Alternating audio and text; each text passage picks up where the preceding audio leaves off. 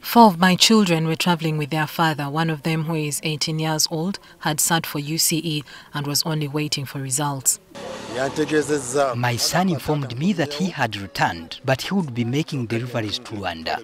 But later at about 1 a.m., his bosses called and told me that Isma had passed on.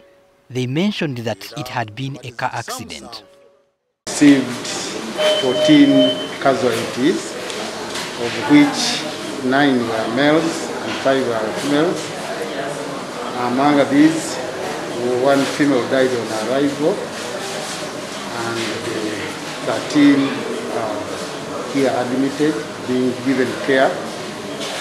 Among them, there is 1 critically injured patient who is even on blood transfusion. And we have 1 child of 2 years. The rest are fair general condition. I was informed at around 7:30, that is 19:30, 100 hours this evening, about this fatal accident that was involving 3 vehicles. It is alleged that